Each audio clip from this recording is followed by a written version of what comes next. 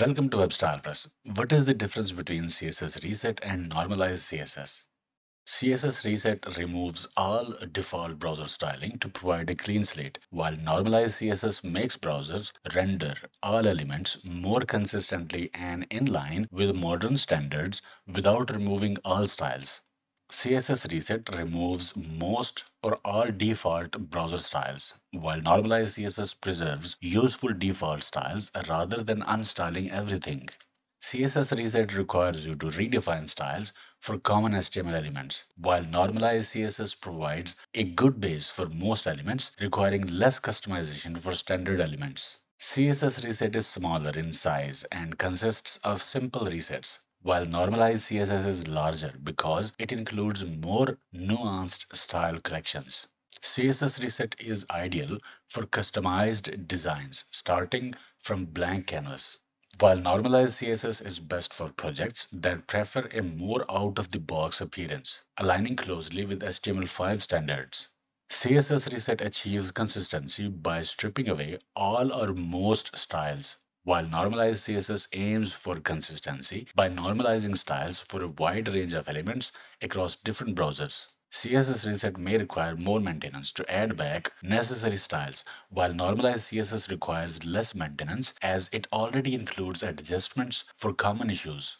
CSS Reset is subtractive because it removes styles, while Normalized CSS is additive because it starts with normalized styles, making adjustments as needed. Okay, so how to apply these? To apply CSS Reset, here is what you can do. In CSS file, use this code. So this is before and this is after.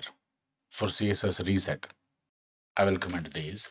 To apply Normalize CSS, go to its official website. Normalize CSS, a modern HTML5 ready alternative to CSS resets. Normalize CSS makes browsers render all elements more consistently and in line with modern standards. It precisely targets only the styles that need normalizing. You can download Normalize CSS from here and use it in your project. You can also install it via npm package manager as well for React.js and such projects. It is used by Twitter, GitHub, SoundCloud, and more. You can also use it via CDN. From CDN.js, search normalize, and here normalize.min.css, copy link tag, and paste it in head section of web page. Normalize CSS looks like this.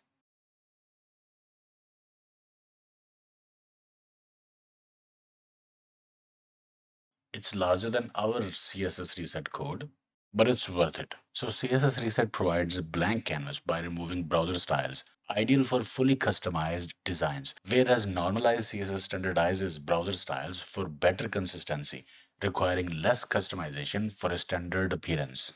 And which one should you use? In my opinion, Normalize.css. And where should you use it? If you are using Twitter Bootstrap, Tailwind CSS, or Bulma, you do not need Normalize CSS or CSS Reset. Most CSS frameworks use their own normalization styles, sometimes inspired by Normalize CSS as well. But if you are developing frontend from scratch without any CSS framework, you need CSS Reset or Normalize CSS. In my opinion, Normalize CSS. Okay, I hope it helped. Like, share, subscribe, and I will see you in the next one.